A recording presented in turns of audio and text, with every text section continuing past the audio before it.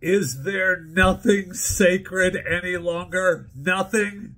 So apparently in Sturgis, Michigan, which is actually right down here, a Amish family was shopping at a Walmart and had their horse and buggy stolen. Now, okay, I know what you're thinking.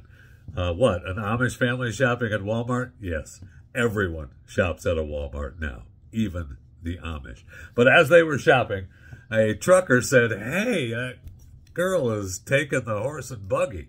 And so they contacted police and, they started looking around and they found the horse and buggy a few hours later at a motel not far away. Apparently, the police had a run-in with the girl who stole the horse and buggy earlier in the day. I don't know why. But she's been arrested on larceny and larceny of livestock pending the arraignment. And they have returned the horse and buggy to the Amish family. So all is good. But again, nothing is sacred. Nothing. Not even an Amish horse and buggy is sacred. I can't even park it. I can't even hitch it up at the Walmart. Man, we live in some amazing times. Welcome. Welcome to Chewing the Fat. The entire podcast will be available later today to download. Thank you.